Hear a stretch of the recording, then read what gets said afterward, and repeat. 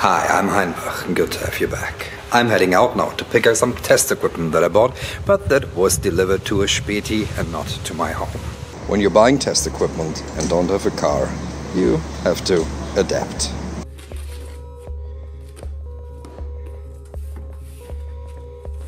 Ooh.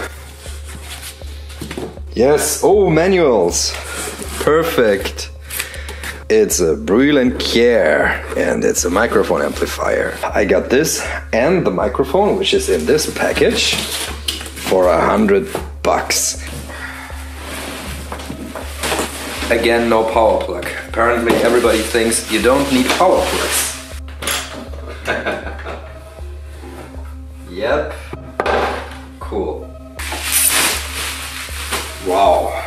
This box alone is beautiful. And here we go. Whoa! This is the mother of all microphones. And voila! Hello!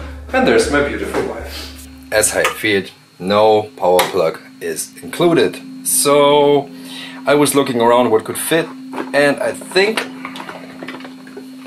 this will work fine. But it's too big, so I need to take off the back, which might be good anyway to just clean up. So let's take off this, and voila. This looks pretty. There's not an extreme amount of dust in here. I would have suspected more. This must have been kept rather well. I'm not touching anything in here because you never know if something here still holds a charge. So let's see if this fits. Not really. I went around the corner to my local repair store and they gave me this cable, power cable, regular one with just everything cut off already. And I got that for free, which was very nice. And he just said to put these here and it'll be fine. Here's the back side, and that's where I'm gonna solder. Let's see if this works. Yep, turns on. Unplug, electrical tape.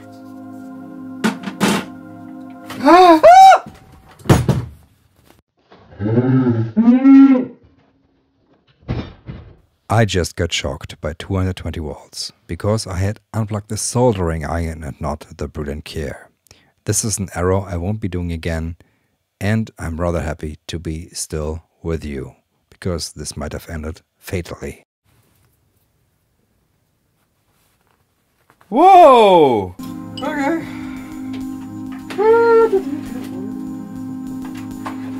Okay. Wow. Wow. Wow. Wow. Woo! Woo! As you can see, the meter works. Shall we check how it sounds? This is volume. Oh, we got weighting networks. We need to check. Okay, these are filters. So we need to make it... Oh, wow. Okay, this is curve C. Oh man, I'm excited now. So there are these weighting networks, which are basically filters. So this is a lo-fi effect. This is a bit different, a different lo-fi effect. And this is a more bassy lo-fi effect. Curve C seems very natural. And linear is, of course, yeah, the most linear one.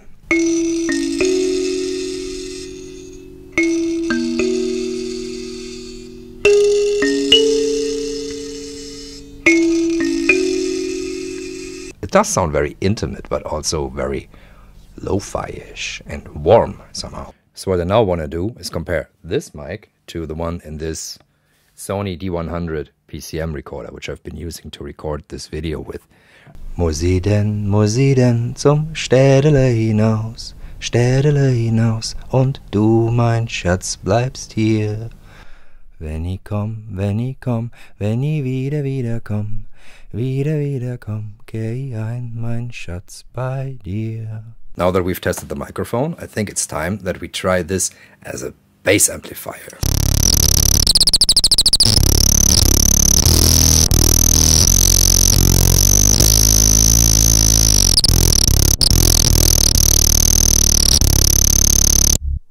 Whoa, poor filth. Why does it do this bird thingy?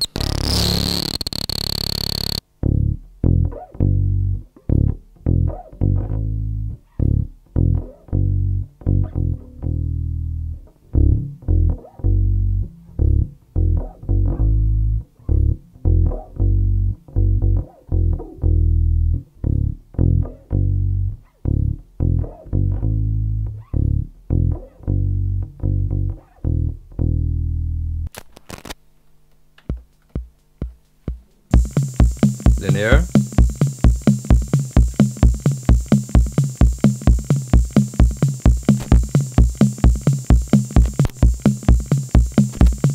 Curve C is pretty nice.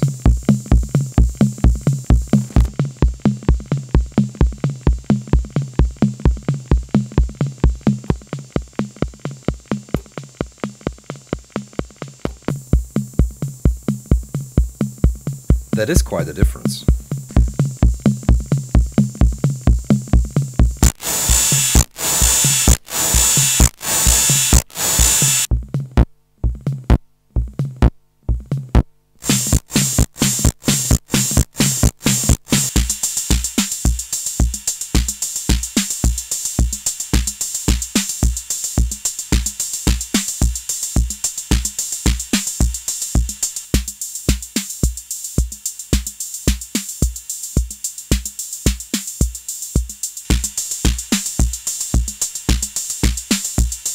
With the 606, this preamp showed its strengths.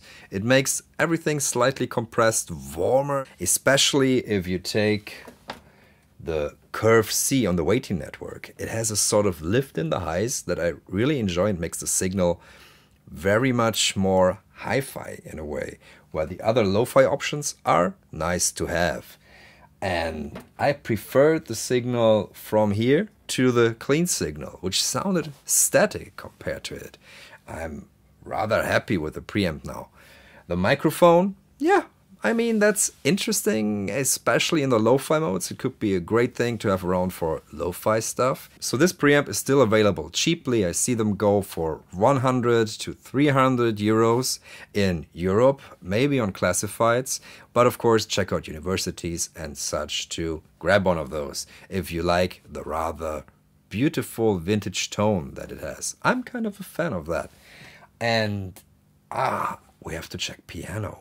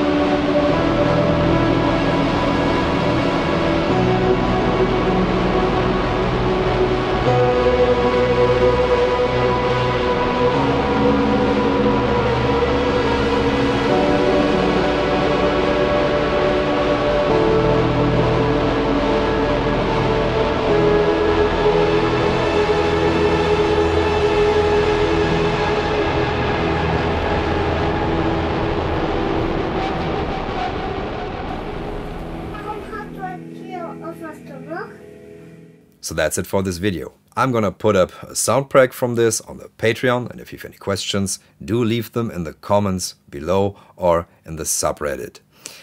Thank you all for watching, and see you in the next one. Bye.